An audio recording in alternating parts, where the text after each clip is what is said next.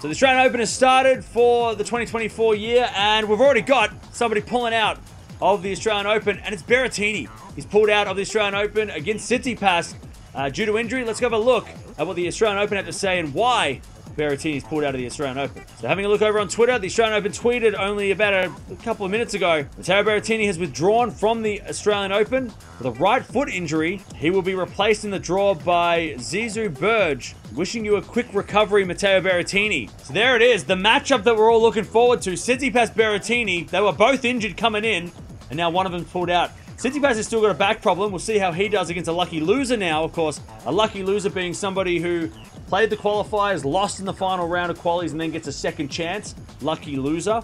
So we'll see if that makes any difference to Tsitsipas. They were supposed to play on Rod Laver. We'll see if they actually change that as well, because that's not the match that people wanted on Rod Laver Arena on a Monday afternoon. Tsitsipas Berrettini is what they paid for. So I wonder if they maybe change the schedule and give the Rod Laver crowd something that they want. But there it is, Berrettini out. Let me know down in the comments below. When are we going to see Berrettini again? He's been injured for a long time. Remember, he rolled the ankle a couple of months ago, and that's where it sort of, I guess, continued on, and he's still got that right foot injury. But, man, Matteo Berrettini out. No Tsitsipas Berrettini in the first round.